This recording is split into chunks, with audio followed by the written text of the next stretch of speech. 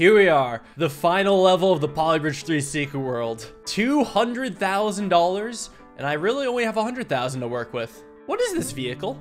It's a monster flipper with a wheel on top. Does that work? Oh yeah, the wheel actually rotates backwards, but then it like falls off. What the hell? Oh, this is a weird level. So I've got to build like a road on the inside that like matches the curve of the outside so it can continuously drive and basically make a full enclosed loop. Well, that is really clever and really terrifying. First off, the height of the vehicle is probably important, and it's like 2.25 meters-ish, about maybe 2.2. That might make things complicated, but here's what's up, right? I gotta do an arc from like here to here and then curve it so it's like equidistant at all points. And then I probably gotta make the road shorter so the curve can actually be accurate. You know, actually, I guess I could use math to solve this. I was trying to figure out like how far the road away should be, but I think I can use math. For starters, I could take the curve length of the actual in-place track itself. And also note that when I'm dragging out the lines, they're basically perfectly flat. So that's important. 31.81 meters. Does it change if I change the length? No, 31.81 meters. I'm gonna write that down real quick. And the radius is exactly 10 meters. Now I've got to make a curve with the radius of exactly 7.75 meters. So 2.25 was right. Now the ratio of the circumference to the diameter of a circle is pi. Similarly, the ratio of half the circumference to the radius is also pi. Well, the ratio isn't exactly there. It tells me that pi is equal to 3.18, but it's pretty close. It's also possible that this isn't a perfect circle, but I think the math works out the same. So I can just do a simple 31.81 times 7.75 divided by 10 to get me my new half circumference, which is 24.65. I'll just set up my endpoint here and then make sure it's parallel and just drag it out until it's that length.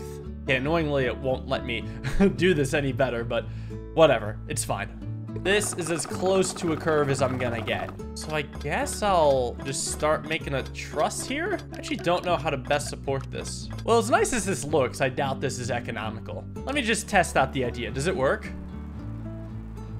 Oh, like a charm. Well, okay, it's my fault for supporting everything on two nodes. It was working until it just got stressed. I actually don't know if it's under tension or compression yet, so I will just kind of have steel, which can do both. Let me see with the stress on. Where does it go bad? There? It hasn't failed yet. You know, I think it's too tight. It might actually just be a smidge too tight, so now I gotta tweak that. And probably my initial measurement of 31.81 meters was just off. Or, wait, where does it drive on? Oh, there's a flat part here. It's not part of the curve, and actually, that's the difference maker. Here it actually looks too loose. Yeah, so it doesn't even drive a perfect curve. It messes with you a little bit. There's also the fact that because these roads are broken up into straight lines in order to literal perfect curve, there's gonna be points where it's closer to the vehicle and further away from the vehicle. That's unavoidable. Sometimes all you can do though is give it a hug. Here, I wanna give it a slap right across the face. Excuse you? Why? Okay, that is just bizarre. Oh, this one is close. It looks like it's just barely losing grip. Oh wait, it continues. It goes. Eventually, it gets there. Hold up. We might be onto something. It's just really, really slow. Thankfully, this next order of business is much easier. All you need are just straight roads going across. And I do admit, I could just mirror this, right? Well, no, because I also got to complete the quarter pipe going down. I mean, I don't have to, but I should. Also, this budget is terrible. And I guess I do know the length, right? It's just 3181 divided by 2, which is about 15.9. And I imagine, again, gotta have a horizontal and a vertical line. I bet I could actually take out the grid to make sure it's perfectly horizontal and vertical. Or at least perfectly horizontal. Vertical line isn't doing it. And then I guess I'll just like patch this in. Yeah, I am overspending right now, but I mean, it'll look pretty sick when it's done. Yeah, it's pretty cool. I hope it works. I mean, I know it's gonna have that problem on the left or right side. Oh, okay, actually, there is a bit of a change. I mean, the dynamics have changed due to the stuff on top, which, by the way, probably necessitates that. Then if this broke, I can just move the roads in. Well, let's see. Ooh, okay, fix some tweaks, drives along the top. How's it gonna go coming down, though? That's a totally different beast, isn't it? A good beast. I mean, this is a satisfying bridge. It's just really expensive. Now what? Again, I'm not last, but I am 7th last. Looks like unbreaking. 4th last. Yay! I hope you're all ready for the shave of a lifetime. This is about to be as satisfying as it comes. But honestly, I feel like looking at this is just as satisfying too. Don't worry, I will shave it. I just want to cherish this while it's here. How smooth. So you know where I think the money should be saved? Here. We don't need any of that. Now, yes, it is still over budget, but I mean, it's a fantastic start to the whole thing. Because let's be honest, the car goes from left to right. All I need to do is just make it land down below with probably like a spring catch, and it'll just drive into the flag. Very basic spring catch. I mean, it sags a bit. Oh no, the right side's different now. Please get there. Ah, crap. The dynamics of the bridge have changed. Okay, I fixed that. How's this work? Yeah, perfectly. Not even close to a break. And that's about half the cost down, but I still got 56,000 to go. Next test, how many roads do I really need on top? Can I just get rid of some? Well, it keeps causing a bad effect on the right side, but not that bad of one. Try getting rid of another road. That works. And another one. Yeah, that works just as well. How many top roads do we even really need? Like, I can get rid of that and then go for a sport like here.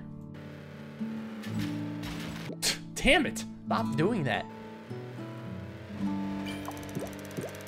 Ah-ha! That was interesting. So less gracious fall. I wonder if I can work with it. Because, like, it just tumbles for the wheel to clip. It does some weird stuff, loses most of its momentum. It spins a bit. It was actually the first wheel falling that gets it. See, what I'm thinking is, like, I don't need these roads anymore. I could maybe angle these up a lot.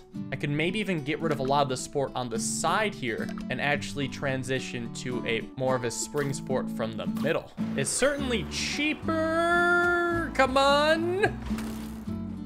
Catches the wheel. Understandable to see why that happens. I think I do need another road. More springs. Not even that much cheaper, though. Almost.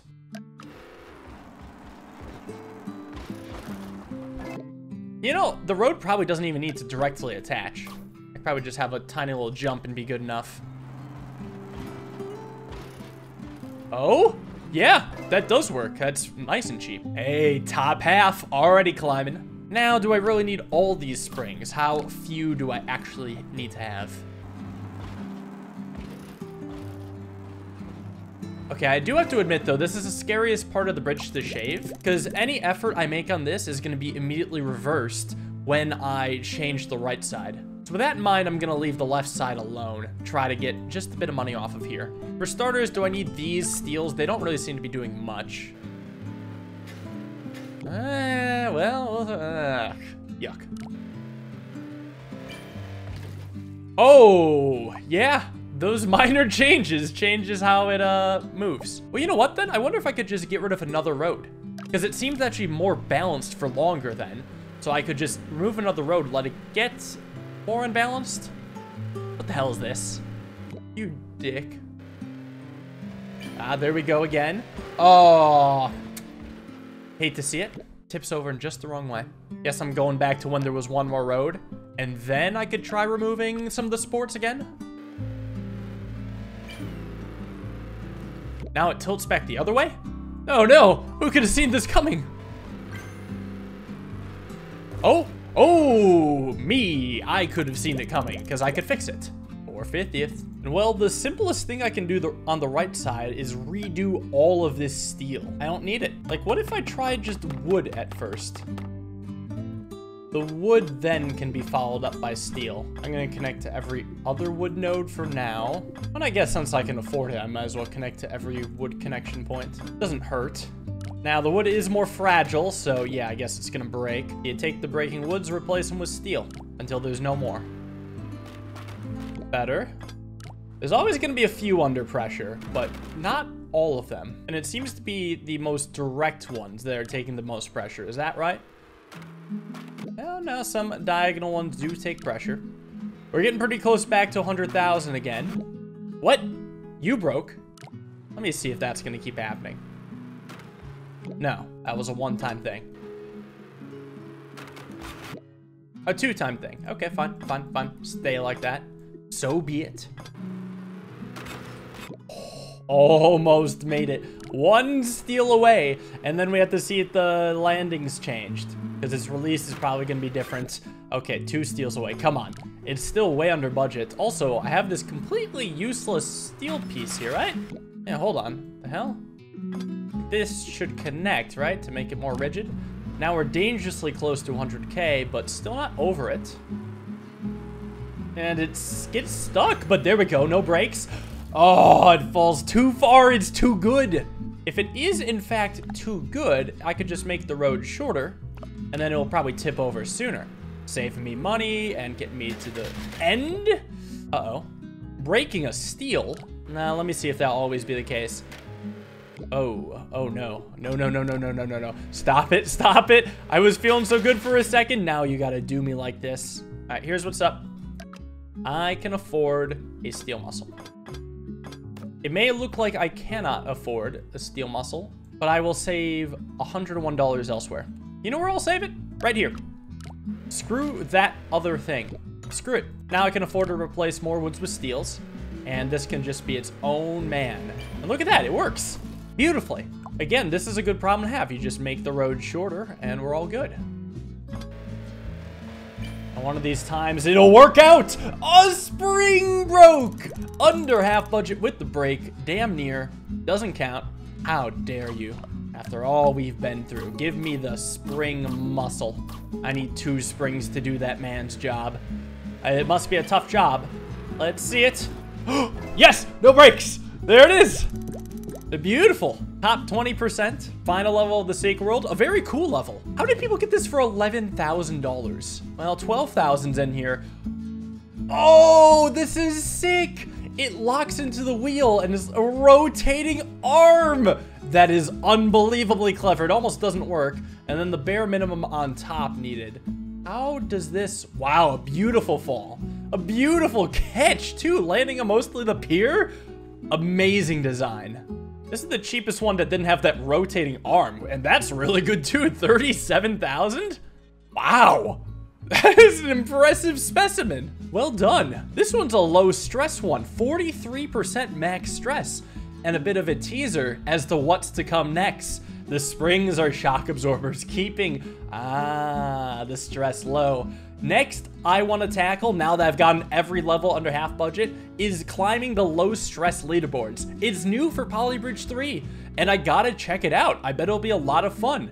So if you guys want to see legitimate, cool, structurally sound bridges, stick around next time, and I'll be climbing those leaderboards. Thank you all for watching. Hope you enjoyed. Excited for more Polybridge. Have a wonderful day, and peace.